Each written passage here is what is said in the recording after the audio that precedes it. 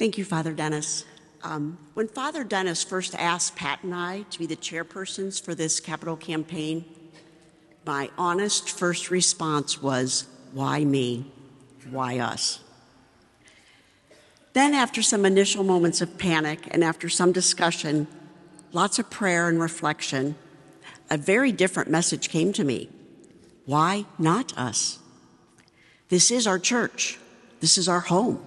This is our resurrection community. As members of this parish for over 30 years, this is our spiritual home, and we love this parish.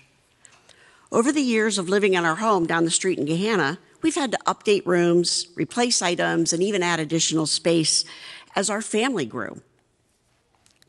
We've come to this resurrection home for over 30 years, at least weekly, often more. We have rested here. We've been fed at the table of the Lord.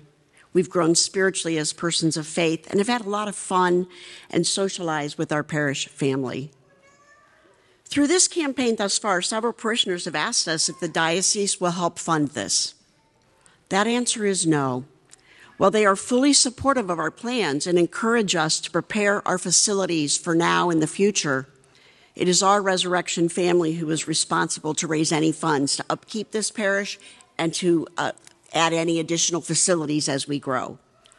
For Pat and I personally, this is the largest financial obligation we have ever made outside of our home mortgage. And to me, it seems very appropriate that that commitment is for this, our spiritual home. Our campaign, Faith in Motion, Realizing the Plan for the Century, is really a continuation of what the parish began 24 years ago, which began with building this beautiful worship space that we now know. It's now time to continue that plan and expand and update our facilities, and that's what we're doing today. But I will tell you, it's easy to get caught up and think this campaign is about buildings, but that would be a mistake. This campaign is really about first taking care of our home, setting us up with space to ensure the success of our parish and to ensure the success of the Catholic Church here in New Albany and in our surrounding region. We're growing a lot, and we want to continue our ministries. We want to continue our education, our catechesis, our adult formation, educating our children. We think about programs that we can add, ideas that parishioners have already added, such as there's interest in starting a food pantry here. There's interest in adding a preschool. But these are just ideas, but this campaign is not about buildings. It's about planning and accommodating the future. We need space to continue our existing ministries and add new ones. We need to improve our home. So this campaign is about growing the kingdom of God right here in New Albany so that we have an even more stronger, vibrant Catholic Church.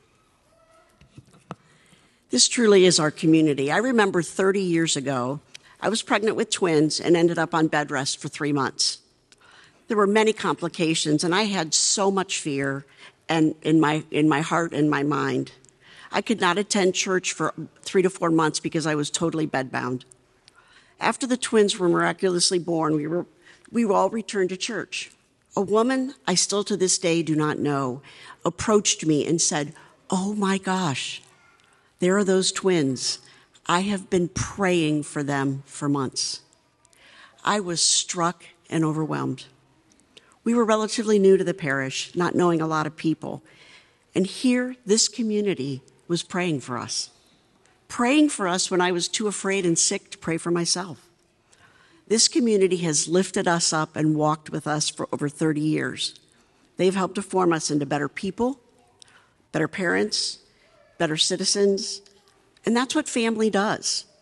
This is us. This is our resurrection family, a true home, a true community, a true family. I know 20 years when this campaign for this church was underway, we were in a very different financial situation than we are now. We contributed for over 3 years for this parish. We felt like we were part of it. And we walk into this church, we know we were part of this vision. Back then, this was the second largest Catholic church in the state. And a lot of people thought, why build so big? Why build so much?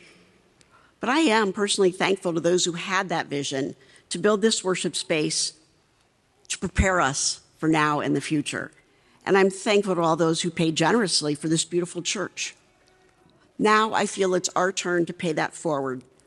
And 20 years from now, I hope to be sitting at a big fish fry or a big parish event in our new community center and be so thankful that we had the vision today to accommodate that. There is no doubt that we have proposed a large campaign. $20 million is a lot of money, and we know that.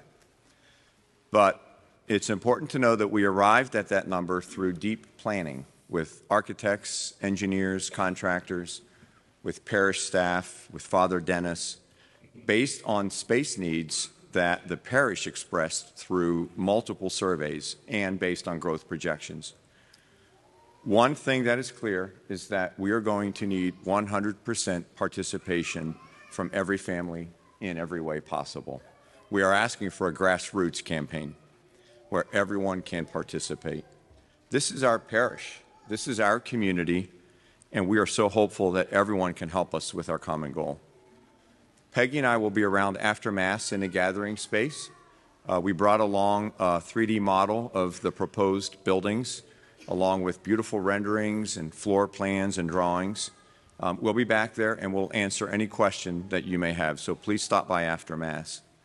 We also have a website now dedicated to the campaign where you can get a lot more information. We have inspirational videos, information. If you go to the parish website, there's a link right to our campaign. So one final personal thought before we end. When Peggy and I first discerned what our pledge would be, and as Peggy said earlier, our pledge is the largest financial commitment we've made outside of our mortgage. It was a little frightening. I first went to a place of, if we're going to spend this much money, should I not spend this on my family? Should I not spend this on my kids? We have 3 adult children, all married. They all still have college loans, in spite of the massive amount of money that we still spent for college, but they still have loans. But I thought, isn't that the right thing to do with our funds? And I really struggled with what was the right thing to do. But here's where we ended up. All 3 of our kids and their families are in church every Sunday morning. And that's a blessing that's not lost on us, especially in today's time. And we realize the reason that my kids are in church on Sunday morning is because of Church of the Resurrection. I look out, even this morning, and I see so many faces and families that we've known over the last 30 years. And it's you guys that helped us raise our kids, that helped Peggy and I as a young married couple. We think about the Creed and the middle school tech and the cross training, the Gospel Roads, the Renew 2, all of the events that we participated in, breakfasts. It's this parish, it's this community, it's this faith, it's this table of the Lord that has my kids in church every Sunday. And they learned that here.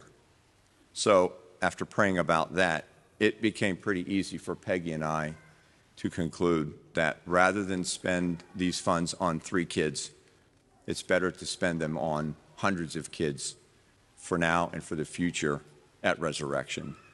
And that is faith formation, and that is what this campaign is about. So thank you for listening. Thank you. Thank you, Father.